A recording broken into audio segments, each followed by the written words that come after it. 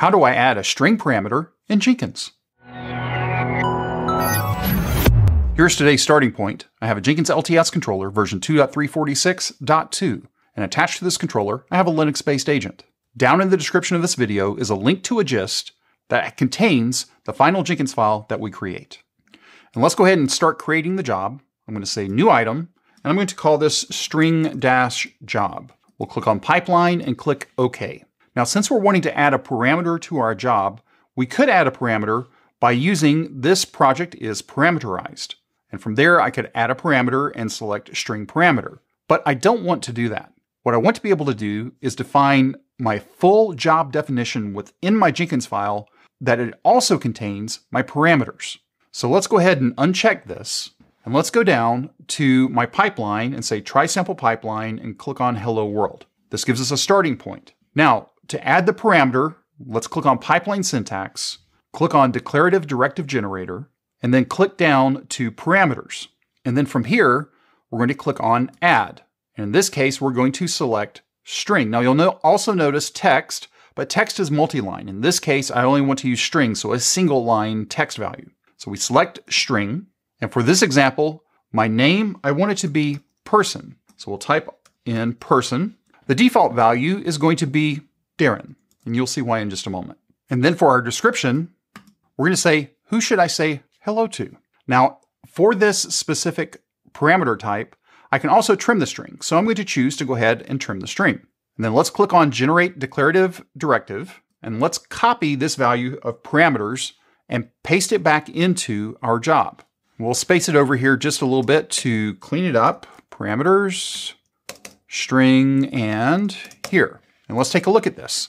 So the default value is going to be Darren. The description is who should I say hello to?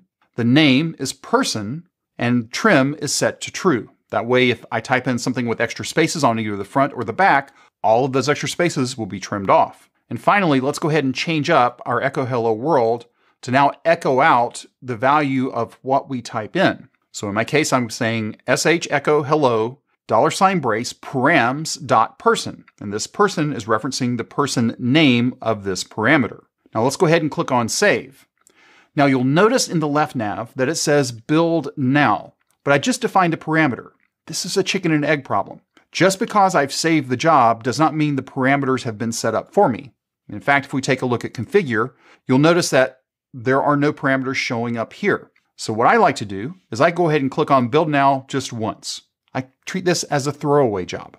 That way it reads everything, parses it the way I want it. If I take a look at the output, it says hello Darren, which is what I would expect since I give it a default of Darren.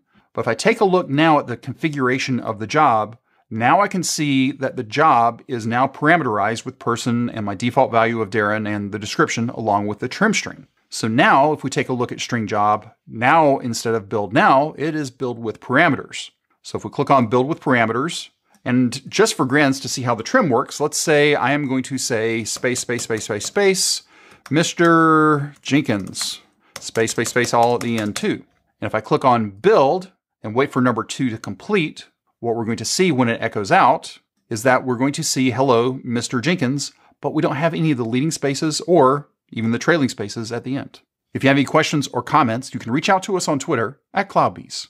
If this video was helpful to you, give us a thumbs up. And if you haven't subscribed to CloudBees TV yet, why not? Take a moment, click on that subscribe button, and then ring that bell, and you'll be notified anytime there's new content available on CloudBees TV. Thanks for watching, and we will see you in the next video.